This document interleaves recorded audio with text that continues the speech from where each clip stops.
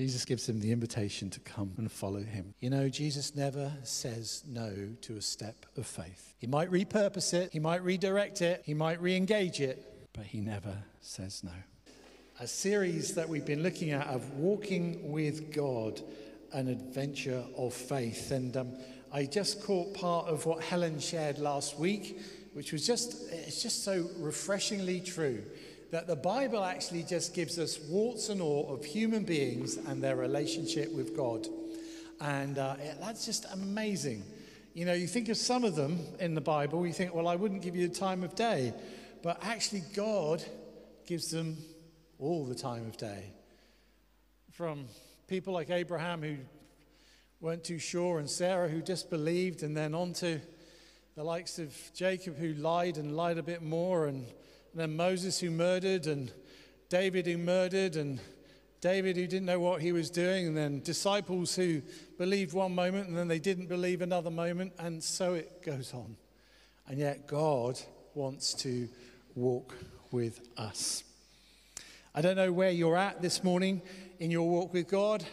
If you're a follower of Jesus, then your life is probably going to be something like this if we were to draw it out. It's going to be up here, down here, up here, down here, maybe a lot of this, a bit down here, up here, because it's never static. The walk of faith is never static. But one of the things I want to just share with you as we look into the Word of God this morning is that Jesus is always watching. Jesus is always praying. Jesus always wants to encourage you. And Jesus always stretches his hand out to you. I'll say that again. Jesus is always watching. He's always praying. He's always wanting to encourage you. And he's always wanting to stretch his hand out to you in your circumstances. You'll have missed this for sure, but as you come through the front of I'm moving this away because I'm bound to trip over that bit of plug. As you come through there on the mural there's plenty of pictures and words and things and stuff that we believe. And then there's this little quote that's at the front there. If you want to walk on water, you have to get out of the boat. And it's a quote from a book called John Ortberg, which actually is thinking about the person that we're going to be looking at, Peter, in Matthew chapter 14. Go and find it. Go and see it. If you want to walk on water, you've got to get out of the boat. Now, I love water. I love being by it, in it, under it, and on it. All of those things. But there's plenty of times when I've been in it, not out of choice. I was once sailing with Barry. Barry, do you remember this? We were with Steve King on a yacht, and we were heading down Bodmin. And some of you have also done a few trips with Steve King. And we're at this boat, and we'd come up. I can't remember which wharf it was, and we'd parked there, and I was supposed to be the tender boy. So I was looking up, inflate the tender, put the engine on the back, and then ferry people back and forward. I think they were going to the pub, but don't tell anybody. So I was taking them back and forward, and then I was absolutely thirsty myself, so I thought, I'll go and have a drink. And I was chef that night as well, so no alcohol, honest. It was just, off I went, had a drink with the lads, came back, and then I had to be chef. Now, Steve said, who was our captain of that day, he said, I'll tell you what, I'll give you a lift so that we've got the boat back here. Fine. So he jumps into the boat, undoes the lashing. I jump into the boat, but he wasn't holding on to the side. So the boat went one way, and I didn't fall back onto the pontoon. I went down, down, down, down, straight into the water. Well, he laughed himself silly that he couldn't help me in any way but shape or form, and actually refused. So I had to swim to get back. So there was no hand, there was no encouragement. He was just laughing himself absolutely silly. So why am I telling you about this? Because I didn't walk on water. There's only two people that we have credited in the Bible who walked on water. One is Jesus, and then there's another character called Peter. You can find the account of Jesus walking in water in Matthew, Mark, and John. Luke doesn't bother to record it. But Matthew is the only gospel writer that actually records that Peter walks on water. The others, it's not really important to them. They probably got on okay with Peter as a mate, as a disciple, but they thought he's had enough of the limelight. He doesn't need to have any more. And it's only Matthew, who's writing to the Jews as well, actually tells something that Jesus says to Peter. The other gospel writers don't. And it's this. So Matthew acknowledges that Peter's going to walk on the water and sink. But he also acknowledges that Jesus said to Peter, "On this rock I will build my church." Just pause for a moment. We're going to engage a character who walked on water, began to drown because of his lack of faith, and yet Jesus says to him, "I'm going to choose you as one of the primaries to build my church." That gives me hope.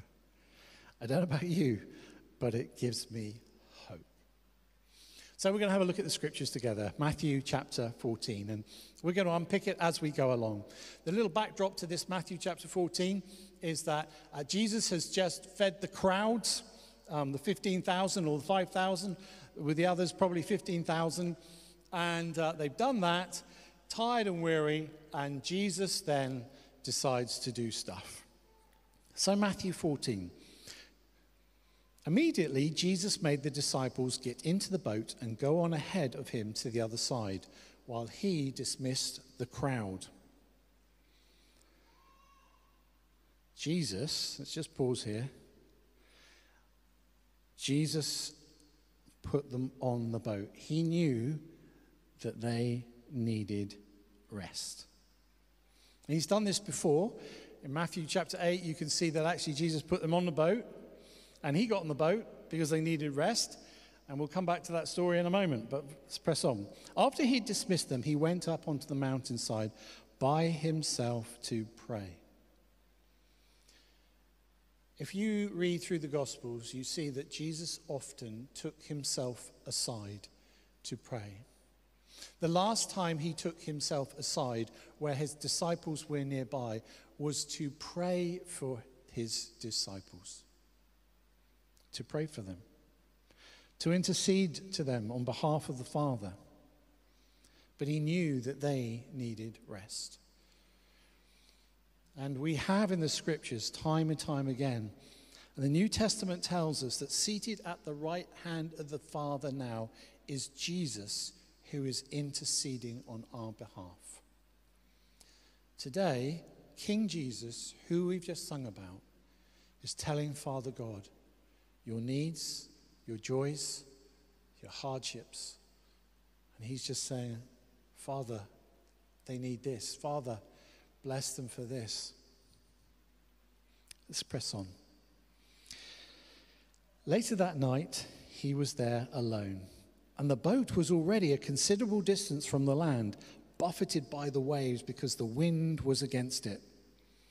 Life was against them. They thought they were going to have rest. They thought, yeah, we've just done our bit. We've just fed the 5,000 with Jesus. Well, that was a high. And now things are suddenly going wrong. It's before them. It's stressful. When you read the other accounts, it was the late night. They were rowing. They were trying to get stuff doing and happening. But they weren't getting anywhere. Let's just pause a moment. Did Jesus know that they were going to be in trouble when he put them on the boat? Yes. Hold on a moment. Is Jesus that unfair? Jesus knew they needed rest. Jesus knew that actually something else needed to happen at this time. But he still puts them on the boat. Do you remember Matthew 8 and some of the other gospel narratives as well? They'd been doing ministry. Jesus got on the boat with them. And what happened? A storm came up. The waves came over the boat. Where was Jesus? He was at the front asleep, as if he didn't worry, as if he wasn't worried about the fact that they were close to death. And they would say, Jesus, come on. Look what's happening. We're all supposed to be drowning here. And then he gets up and he just says a few words. Be still.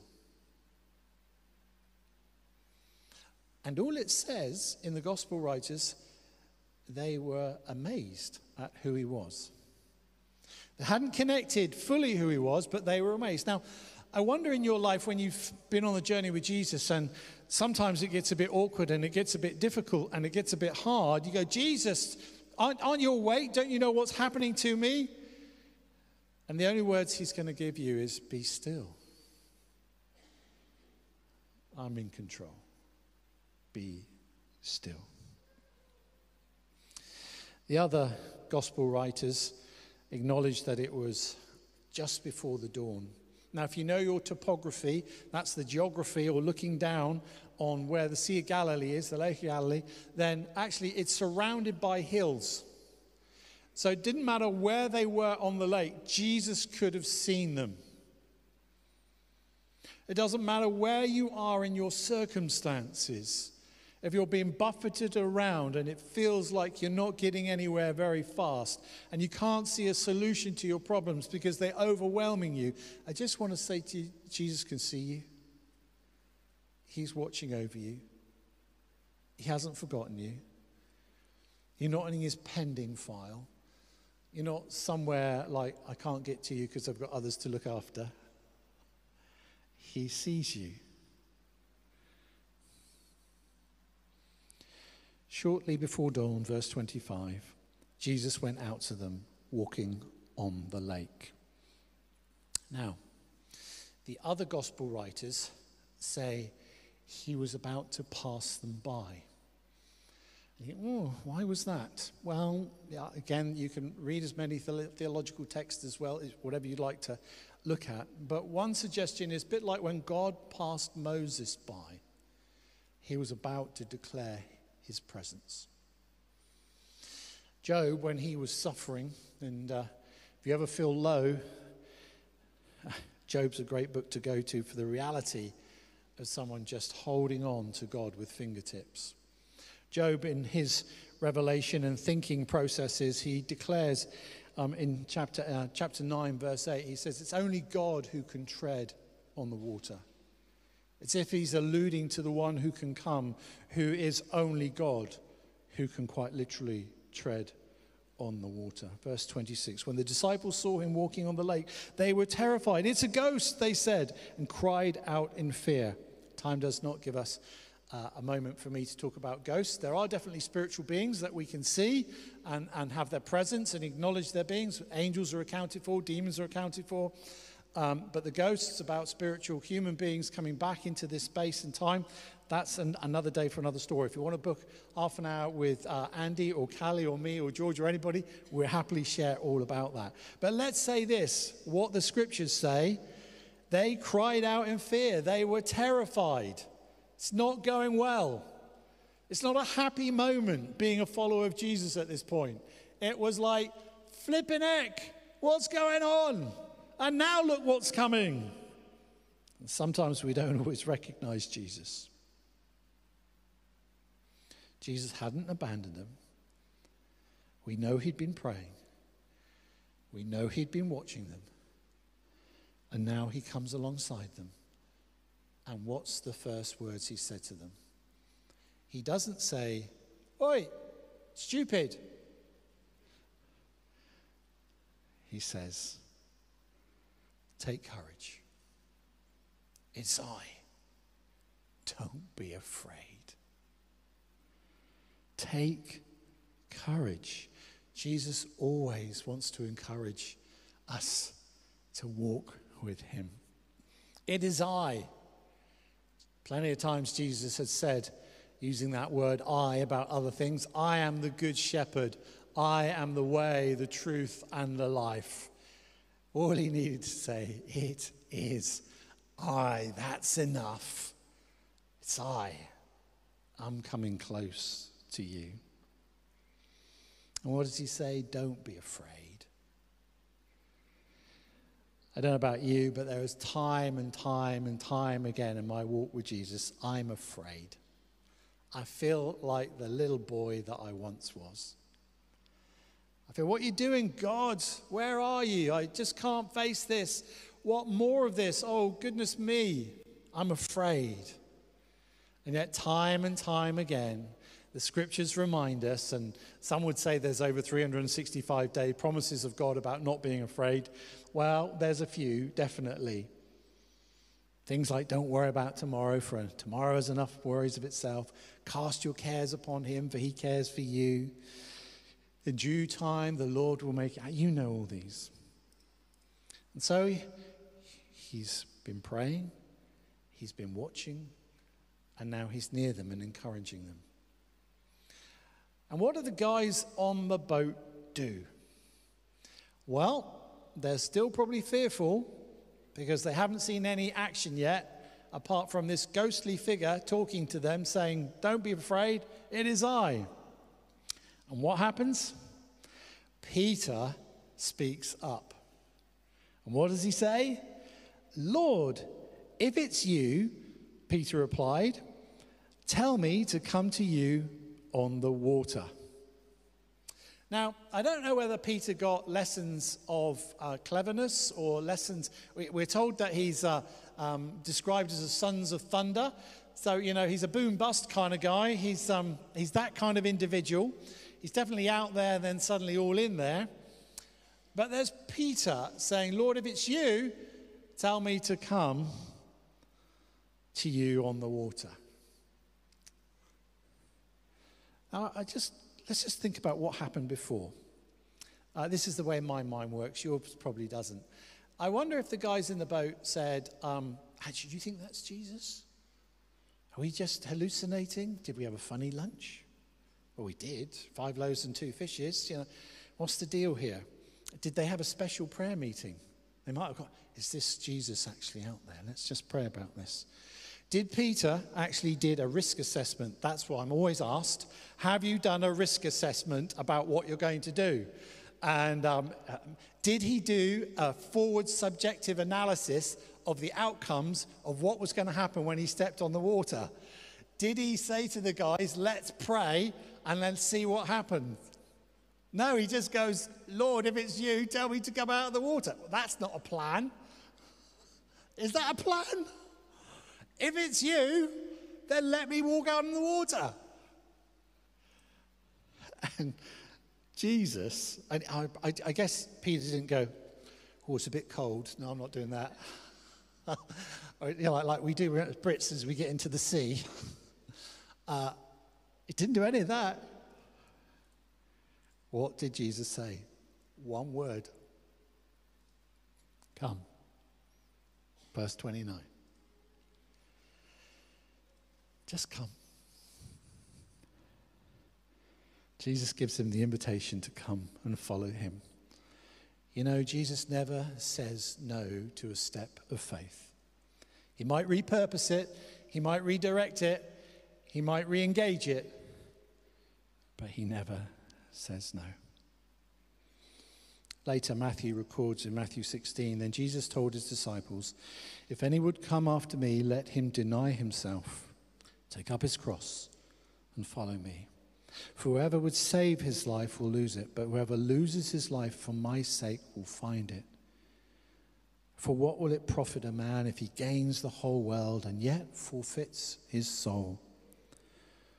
Or what shall a man give in return for his soul?" And so Peter puts one leg over the boat. And if it were me, I'd be going, "Oh, yeah, that's quite solid. Right, okay." Over the next one goes. And he says, "I got this." Jesus says, "Come, I'm all for it." And as he stepped out in faith, the scriptures tell the reality. And Peter got down out of the boat, walked on the water, and came forward to Jesus. When he saw the wind, he was afraid. And beginning to sink, cried out, "Lord, save me!" And before we get on to what Jesus did, do you think the disciples were going, "Told you so, we should have had that prayer meeting"? Do you think they were going, "It's safer in the boat even though the waves are crashing over it"? Where was their mind? 31.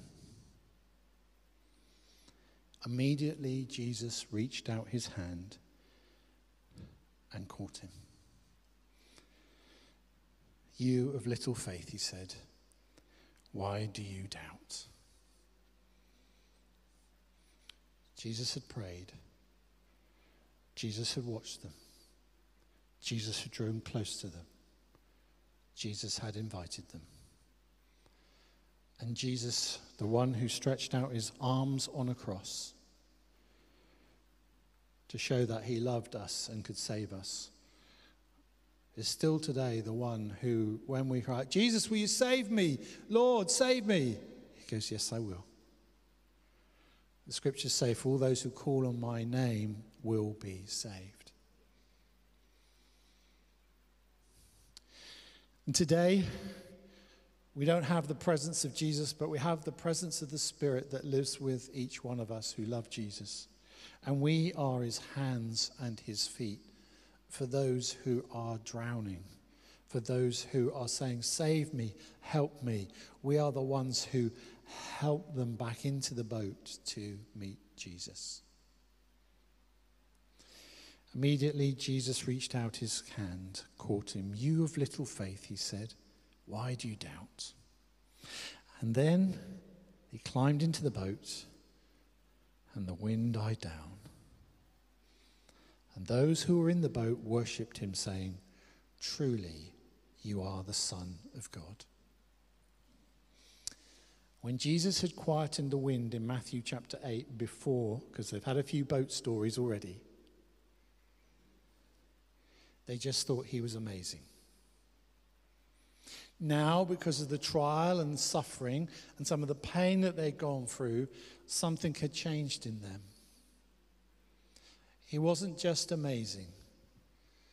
They now could acknowledge that he was the Son of God.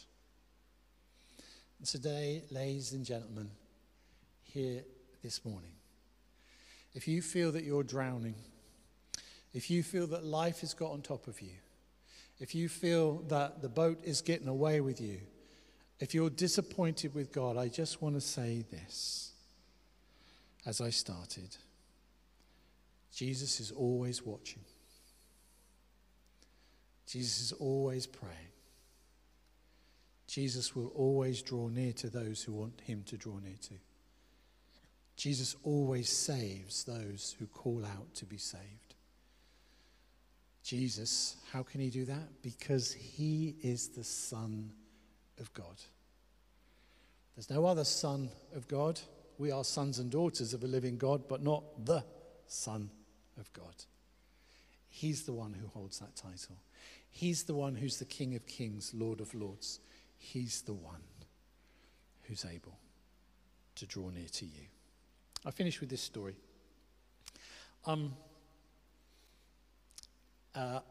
I've never learned how to swim. I think I've told you this before. But I can swim.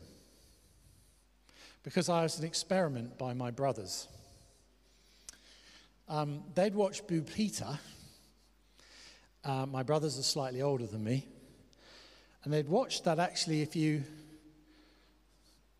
put a baby, as opposed to what they did to me, if you put a baby in the water, they swim.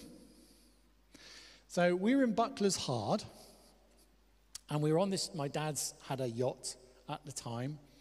My brothers were on there. My dad was down at the helm. They were just mooring up, and they decided to see whether this actually was a scientific fact. So they lobbed me over the side. That was it. There you go. And down I went, glug, glug, glug, glug, glug. And up I came, glug, glug, glug, glug, glug. And then my brothers started running for their life as my father was chasing after them. And I'm told that I was fished out with a buoy stick, or buoy boom as they're called, which is to get hold of the bone with a hook. So they fished me out. Anyway, why do I tell you that? Because it's amazing what you can do when Jesus is about. Because seemingly impossible for me not to swim, but I did. Seemingly impossible for Peter not to walk on water, but he did for a bit. And you know, when we look to Jesus, the author and perfecter of our faith, he will be near you as he was to Peter. And as we worship now, the guys, you come up. We're going to sing, it's dutifully called Oceans. You know the song? But I always remember this picture. I've seen this hymn, this song. This big battleship in the middle of the ocean. Huge, looked really big, massive. And you sometimes see, haven't you, if you see it on YouTube or some of the geographic things, these big battleships, as they're going to hit some of these big waves. It's not for me. I mean, the waves are crashing over. And sometimes you see these big battleships and they're in the water.